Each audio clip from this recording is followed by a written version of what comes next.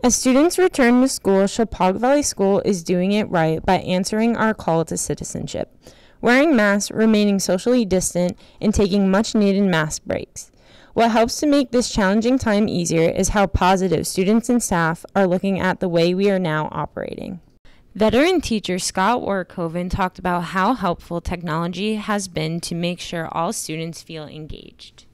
This particular time right now that we're in, everybody needs to make some adjustments. We're all trying to do our part to help each other along, and we're fortunate that we have the technology and we have the webcams and we have the Zoom and we have Google Classroom, and hopefully we are able to to reach those who are opting to stay out, and to at least hope to make them feel still included.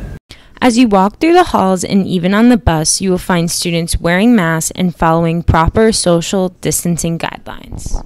Well, the great thing is, I walk into the classroom, I don't even have to ask my students. They automatically, we spray down the tables, and they wipe down their workspaces. Everyone is socially distanced, 6 feet apart.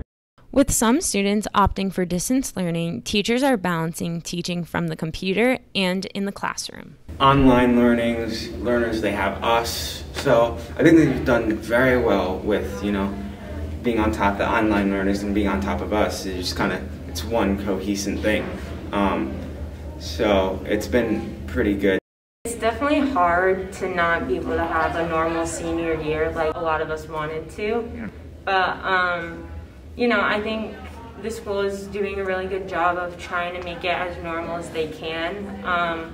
Obviously that comes with challenges because we can't really do as much as before, but I think they're doing a really good job to just try and make it feel as normal as it can be. Hi, I'm Kim Gallo. I'm going to take my mask off for a minute since it's only us in this room. My materials as a principal are different this year.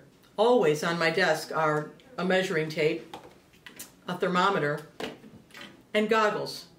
But I'll tell you the good parts. I'm enjoying taking your kids' temperatures every morning because every morning I need to spend my time with kids. I don't get bound up in the issues of the day.